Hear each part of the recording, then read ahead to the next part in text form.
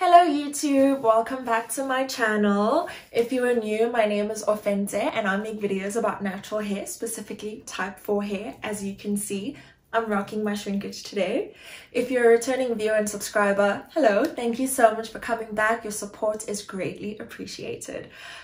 Today's episode is going to delve into the truth about parabens.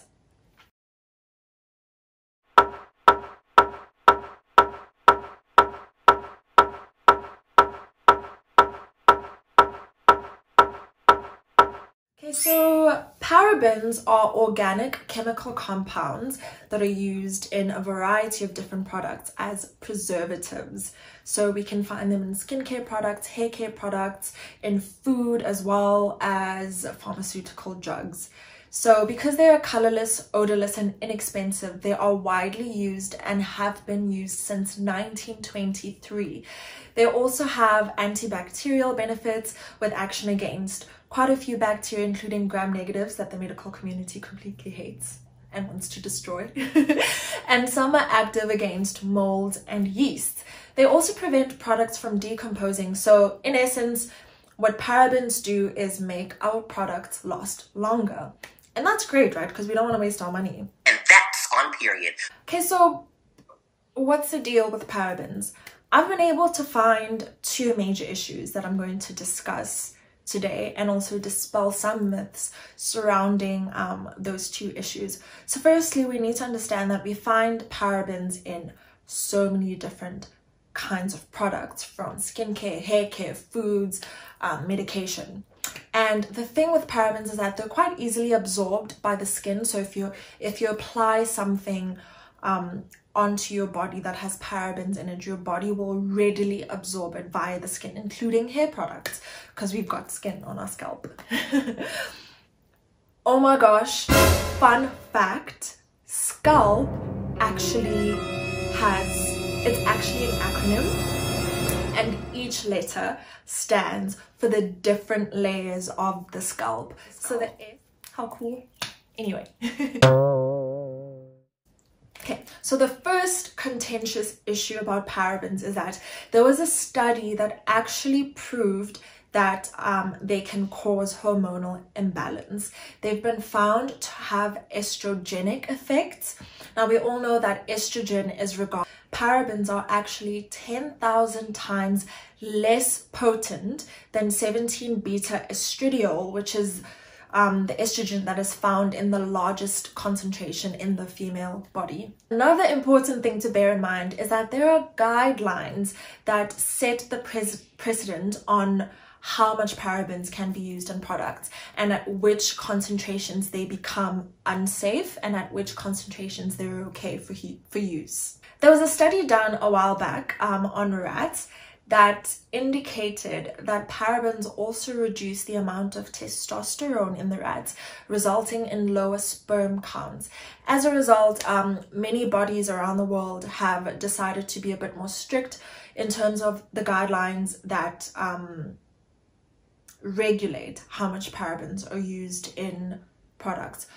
Alright, so now we're going to debunk some myths, and I know I still need to discuss that second issue. It's coming up just now. Okay, so the first myth is that parabens are chemicals and therefore they are bad. We hate them, we don't want them, they're evil, they're going to kill us. Yeah, anyway, so parabens are actually naturally occurring substances, and we can find them in quite a few foods such as blueberries, barley, strawberries, yeast, olives, and grapes. So we just found a way to extract them and use them in a variety of different ways, but they're actually not necessarily man-made. We can find them naturally as well. Another myth, and the second contentious issue that I've been able to read quite a bit about, is that parabens cause cancer. So there's actually huge contention around this issue and quite a lot of conflicting evidence about the link of parabens to breast cancer. There was a study that was released that somehow demonstrated the link, and there were some studies that dispelled that link. basically the information we have is conflicting and we don't have a set opinion yet as to whether or not parabens can increase your risk of breast cancer. However, I'm just going to reference here. In 2014, the European Commission banned the use of several parabens because there was a lack of information proving their safety. So it's not necessarily that there isn't enough information proving that they're dangerous, but there is also not enough information proving that they are safe. Not all of them, some of them.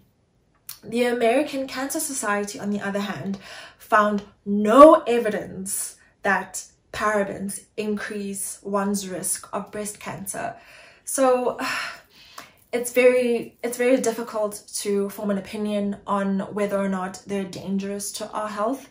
And I guess it's up to each individual to decide for themselves what they want to do, bearing in mind that there's conflicting information out there, and there are also regulatory bodies that set the precedent on how much parabens, and by how much I mean the concentration that is used in products. The FDA, as well as the Cosmetic Ingredient Review, uphold their opinion that parabens are safe. Okay, so all of this information is wonderful, Offensive, but what do you want me to do about it? Essentially, I want you guys to understand that there's conflicting reports around the danger, risk, or safety of parabens, and that it is up to you to read up and decide what you think about them. Also, you can really just opt for products that use alternative preservatives. Even though we don't really know what the stance is on parabens, you can just decide, better safe than sorry. I'm gonna resort to buying products that use alternative preservatives, such as phenoxyethanol, which is a great one. Yes, it is an alcohol, but it is a safe alcohol. It's not gonna dry us out.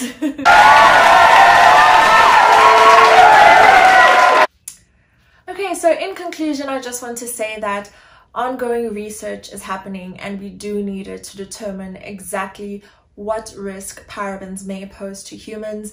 And until then, I encourage all of you to just do your research and make a decision that suits you and your hair. And yeah, and that's pretty much it for this episode of